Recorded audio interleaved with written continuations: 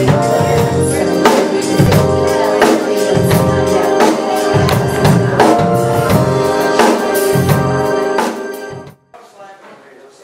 this is not Mardi Gras or a scene from Eyes Wide Shut. We are here at Richmond, Virginia at the premier First Saturday event at the Speakeasy Lounge in the historic Hippodrome, Saturday Soul Social.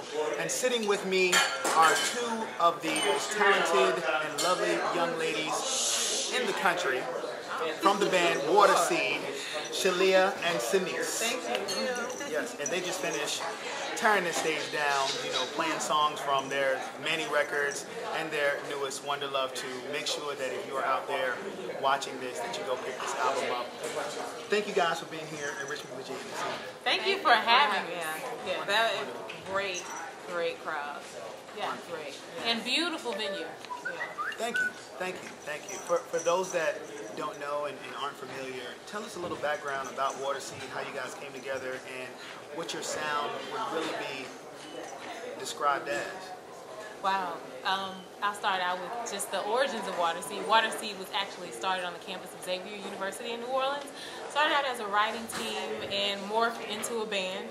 And actually the band relocated after Hurricane Katrina, forced to relocate to Atlanta, and in Atlanta is where we met up with the founding members. Sinise and I met them in Atlanta, and now we all live in New Orleans, and so we're just, you know, touring and doing our thing. We perform in New Orleans, but we also perform all over. Yeah. And as far as the type of music, yeah, I mean, it's to kind of piggyback off of her, it's definitely been a full circle with Waterseed, you know, and definitely very enjoyable. As far as the sound of our music, it would be kind of like actually like a fusion of funk, soul, and jazz. So that's where we are with that one. Yeah, we call it our gumbo. Yeah. Gumbo. Speaking of gumbo, I think that's very appropriate. I want some gumbo, don't you? I make me hungry. Okay, now we're hungry. Right. You know, speaking of gumbo, I mean, you guys pulled a lot of different styles into your live set. I mean, you had soul, but you had funk. You had some like jazz fusion happening. Down the Bird joint popping up. I'm like, oh, I mean, just really on a whole. Don't tell them all the secrets. They have to come. Y'all got to go to the show. You got to go to the show and really just experience it for yourself. Right. Yeah. You know, but is that something that I guess keeps you guys inspired as far as recording and touring? That there's so much music out there, y'all can cover it. You can spin it into your own vibe. You can use it to create more. I mean, let me condense the question. Okay. Who are some of your key influences? Okay. I was just going to say that what you were saying before, it definitely keeps it interesting, you know, and it keeps it fun to be able to pull elements from these different influences.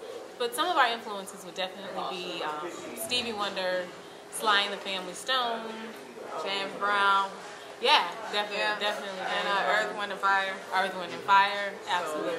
Yeah. The list keeps going. Yeah, we could name people all day, but those are definitely, you know, some of our top influences. Exactly. Absolutely. And my final question for you guys, and Bobby Humphrey, right? Yes, and met her. I actually met her. That was amazing. Wow. That was kind of like how I got back into doing music because of her. Oh, that's awesome. Bobby Humphreys. Cool. Yeah, it's pretty incredible. You guys have really been great. Just, you know, as a final question, tell the people out there why it's so important to support independent music, particularly when you're touring and you're on the road and doing your thing. What difference does it make when people come to the show and they actually buy the music and they take it home? Wow. Well, I can just tell you from the experience here tonight, one beautiful lady came up to us after the show and said that she came to another show that we were at, purchased the music, and she told us how much she loved it, and she wanted to talk about further opportunities and buy more music. So I think that's like a full circle experience. She heard us before, purchased the music, loved it, and I mean, it makes a difference, not only financially, you know, because it helps being independent. That means we are funding the whole thing ourselves. So obviously every monetary situation helps. That's right. But also it's nice for people to keep the blessings flowing. Right. But it's also nice for people to know the music. So that way say they come out to the second show, they bought the music at the other one or online, they come out to the show, they know it, so they can join in with us, so it's more of an interactive experience. That helps a lot because it's like an energy exchange when we do the show. So we just appreciate all the support, again, because it is coming from us. There's no, you know, rich uncle or no label throwing millions at us. So everything counts and helps. You know? And it's definitely like as an independent artist, you know, everything is in-house for us. So there's no major label, you know. And then when it comes to the radio, it's not like, you know, we're all, and that was what I was talking about earlier. But, you know, as far as the radio, you hear the same song 20 times, and as independent artists, you want to go and do those live shows because you want people to talk and you want them to spread the word. Social media, it doesn't matter, you know, to get that word out for us, you know, and it helps, and people appreciate it, you know.